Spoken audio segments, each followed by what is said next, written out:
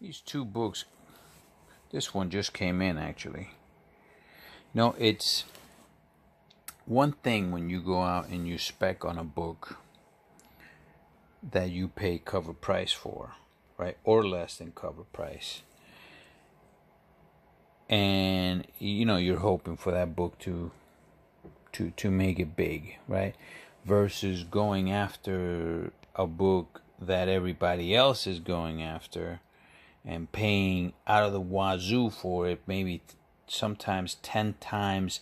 I mean, there's people paying 100 times the book price on moderns. I mean, we're talking moderns here. It's happening all over the place here with, especially in the Star Wars and TMNT world. Like, I mean, I've said it myself that I'm not a collector of Star Wars or TNMT. I don't know much about that spec, but I do know the world of speculation, and that's a gamble. That's what speculation is, guys. It's a gamble. It's you're trying to guess what the collector is going to want in the future. That's what speculation is, man.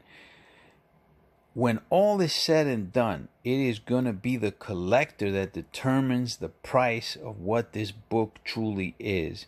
In the beginning, it is the speculator that goes after these books hard. And it's all because you think that this is going to be something that people are going to want.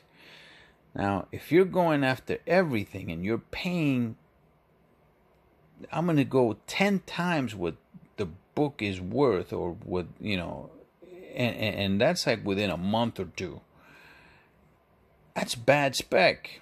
It's bad spec. I mean, I've been guilty of it myself. Don't get me wrong. Like I said, I've gotten the FOMO myself, but just don't do that, guys, because you do that too many times, you're wasting a ton of money, and you're better off, like, instead of doing that with a whole bunch of books, just waiting for everything to die down and pay more for the book that really does make it, and that the collector ends up liking. The collector is the one that ultimately decides the price of the spec. Okay? Hope that makes sense.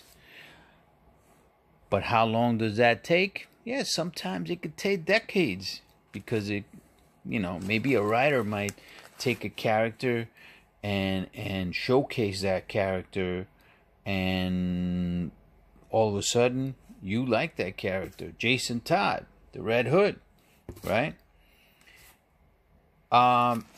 That's a character that took a long time for him to, get, I'm not going to say get known, but to get liked. A lot of people didn't like Jason Todd. They wanted him dead. Get a ton of fans right now of the Red Hood. Talk about the Red Hood, right? Read this book. I haven't been reading the Red Hood, but this freaking book, it reads like a movie, man. It reads like a movie. This is like, I'm reading this thing and I'm like, this is like watching a movie. I really like this read. I think I'm gonna definitely get the storyline for this. This is the first appearance of Tommy Maxx. Don't know what this guy's gonna do, but at cover price, actually less than cover price. Well, with shipping, it was maybe a little bit more than cover price. Not a bad spec. I got 5 of these. I don't know that I'm gonna get them slabbed. The character, I thought that guy right there was going to be Tommy Maxx. That is not Tommy Maxx. They came out with a really cool variant for this book, and but the variant costs considerably more. I think it's going for 3 times the cover price right now. It might be 4 times the cover price by now. And I think I'm better off with the cover A for now. I'm not going to get too greedy on it. Here's one that it was just for the cover that I got this. I think I put this on the Grill Project. But again, less than cover price. I mean, at worst, I can probably cut my losses with this and sell them raw. okay, but it's a cool cover, and they came out with a virgin cover for a store variant as well. But I'm liking the story. You know, again, Cates is a great writer, man. He's a great writer. I like the fact that he's bringing like Thor's great villains to the forefront right now, like with the Midgard serpent. Yeah, he kind of like killed him off, or her, or whatever, the serpent. But yeah, I'm liking the story. I'm really liking the storyline. All right, those are some minor specs. You know, we'll see where Tommy Maxx goes. Looks like an interesting character. Kind of like almost like the like a mixture between the Joker and the Riddler in a way. You know. All right, so here it is, right? So been getting a lot of books. I've been actually keeping some, but we have to pay for it. We have to pay for all that spec, man. Gotta pay for it. Books like these gotta get paid for it. Even though I'm not gonna keep them, I'm gonna sell these. But it costs money to slab them. It's gonna cost me some dough, man. I'm gonna end up slabbing these too. Got a few of those. Spec on the 1 in 25s. I got like 3 of them now. And first prints, and I actually just got some second prints as well, The Last Ronin. I am not going to go after the 1 in 75s thank you variant. Too much FOMO, and it costs way too freaking much. So, not going after that one, but again, we'll see where that goes. So this is going to MyComicShop. 25 books going to them. You know, I want to remind everybody, if you ever see MyComicShop on eBay, do not buy them from MyComicShop. Because what happens is, you end up paying more for it. Oh, talk about the Red Hood. I wanted to keep this, man. This would have been kept for me, but it's not a 9.8. So, I'm going to sell that. I am going to buy a 9.8. Alright? I want to keep the 9.8 in my collection, and that is something that I'm looking to do. This is one that I really thought hard upon keeping. Rocket Raccoon first. It's a 9.6. It's not easy to get a 9.6 in this book. You know, it's from 1982, man. But I decided I have to sell it because I need the funds. Incredible Hulk 9.0. It was disappointing to get it in that grade. But first Thunderbolts. Oh yeah, of course. This is we have to get rid of these because these are in the project, right? Department of Truth. This is the grayscale, and the Virgin, which is beautiful. And I have a few of those. I'm only sending 2 for now. Oh yeah.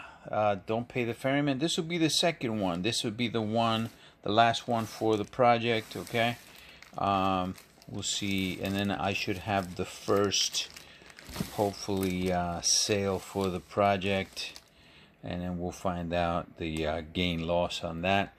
Secret Wars 8.0, Secret Wars 9.0. All of these are direct, guys. All of these are going to be direct. Predator 9.4. I wanted this in a 9.8. I knew this wasn't a 9.8 though. But came back at 9.4. and this is going out to my comic shop to get sold. None of these books are big time fire, alright? I'm not sending any super high value books this time around. I thought about sending a 365 newsstand, but I'm going to hold off on it. Spider-Man Noir. Yeah, he's going to get sold. And then this one I thought about maybe keeping.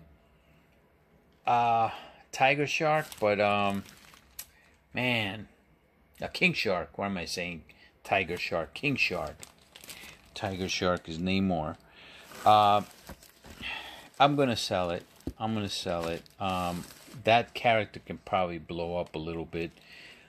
This is one that I thought about keeping also. I'm gonna keep one, and I'm gonna sell the other because I think that guy is the Black Winter is coming back.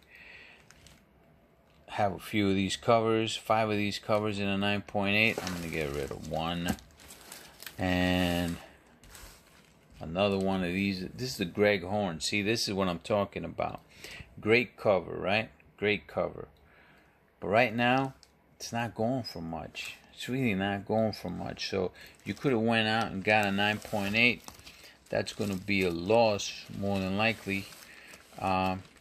This book, see, instead of specking on something like that, you spec on something like this. Like, instead of buying, I have a 9.8 on this. I wanted the newsstand in a 9.8, but I don't have the newsstand. If I ever get the newsstand in a 9.8, then I will sell my direct. But these books are always sought after, even though there's a ton of them. So I'm going to sell the 9.0. I also have a couple in 9.4 and a 9.6. Venom #1. This is the second printing. 9.8. Of course, the scan variant.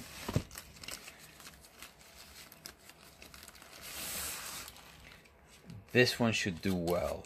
That one should do well. I looked it up, and both of these, the Virgin and the regular one, are doing well. So I'm sending 2 of each, and these are in the project.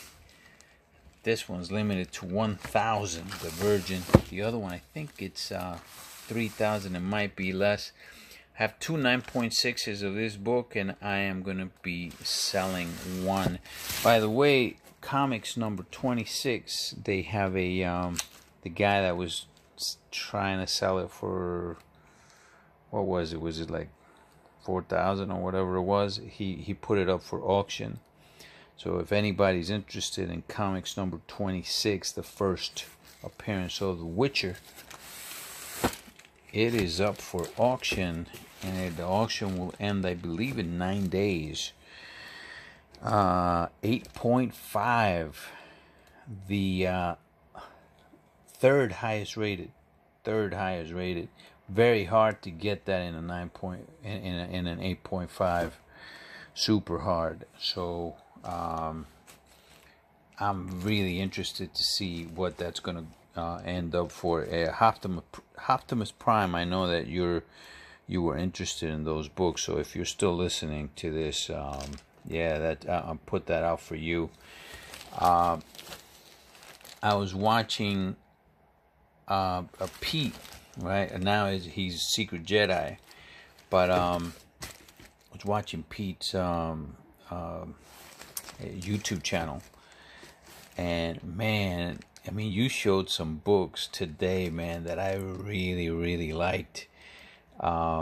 Especially he showed a book that was Something's Killing the Children, #7, a 1 in 20, that Mr. Ross Ritchie said that was one of the rarer books in the regular print runs, right? Now, I'm saying regular print runs because you know that those books have a ton of store variants, right? All of those books. I'm talking about from issue 1 all the way up to the current issue. But when on the regular runs, that's a 1 in 20. and that's one of the rarer ones that he mentioned there. I'll show it one day, but yeah, man, he got a 9.8. You know, props, man, props. I would sell it though. I would sell it if it was me, because it's going for pretty decent money, and I don't think that I would turn that one down at the amount of money that it's going for. You know, I know I'm holding on to all my number ones for now, but I have a set price that I'm willing to sell them for, and hasn't reached it yet. Oh, by the way, Wilbert, who won the last giveaway, suggested this, and for the next giveaway. So I'm going to take him to what he said. It was a great idea. Wilbert has contributed a lot to this channel, and he continues to do so in his win. He said he was willing to stay out of the next one for the Blue Marble. Well, I don't want you to stay out, man. If you deserve to win it, you win it, man. I have no problem to giving it to the same person. I mean, I would like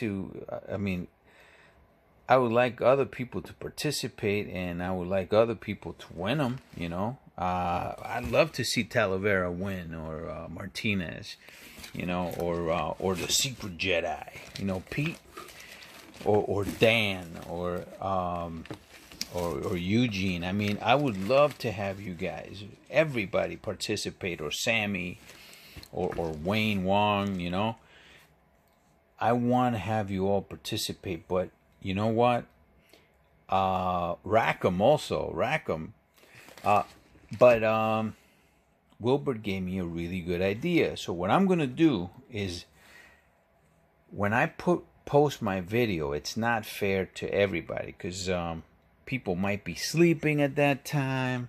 You might be in a different time zone. I have a lot of people, or a few people. I shouldn't say a lot, man. I'm probably a few people that listen that are overseas, you know.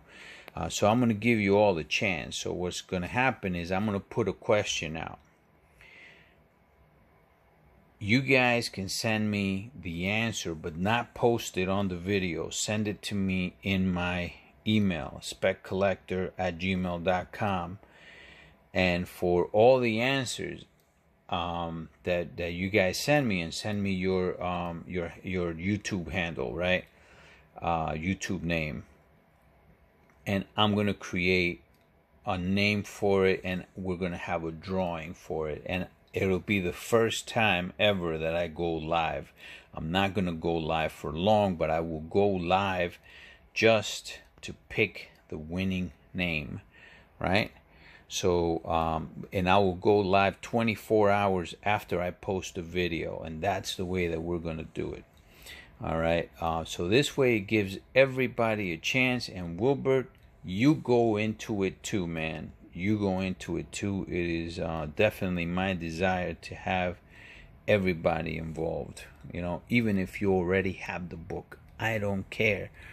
You know, everybody should be entitled to go after it.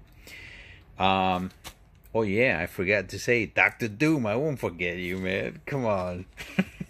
Dr. Doom, come on, you know you're gonna be in it. All right, look, guys, I know I forget a lot of people, guys.